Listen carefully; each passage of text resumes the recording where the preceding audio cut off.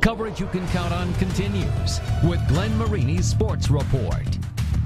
This week's Highlight Zone Game of the Week is Bishop Dwenger at Wayne. This time last year, Dwenger's Tim Fean thought his football career would be over. Fean suffering his third concussion, but a new position and some new technology has helped him achieve his dream of playing for the Saints on Friday nights.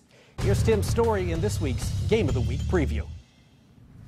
It meant everything. I mean, I was devastated that I couldn't still be a part of this football team because it meant so much to me. And then when I was told that I could still be on the team, I mean, it was probably one of the happiest moments I've had. The catch for Tim Fean was making a change. After suffering a concussion last year as a sophomore, Tim switched positions from running back to long snapper to limit his contact.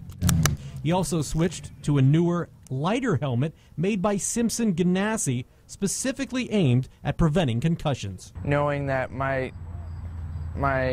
brain essentially is a lot safer in this helmet than another helmet helps me be more confident on the field and not feel like I'm going to get hurt badly again. We went from a period 1 year where we had 13 concussions to now we had one last year and none so far this year in the varsity. And it's a combination of shorter practices, less contact in practice, stronger neck. You know, we work on that a lot, and better equipment.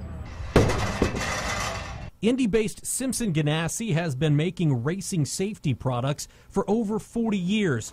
They invented the fire suit and are known for their racing helmets.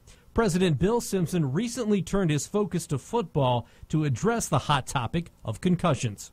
We know we took this helmet apart for reconditioning. We know this kid took a major blow right here. Former Colts Jeff Saturday and Austin Collie wore the SG helmets, and while they may be safer, long snapping itself is an acquired skill.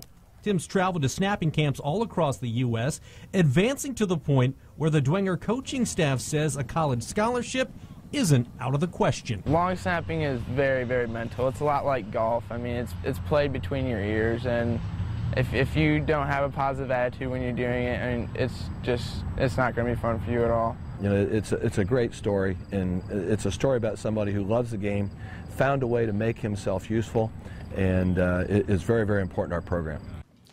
Now, Dwenger doesn't endorse any one helmet. They actually have a handful of players using newer models from a number of different companies, not just Simpson Ganassi. Parents are in charge of paying for those helmets. They are double the price of a normal helmet, running around $500. And if you heard Tim, he's a positive guy.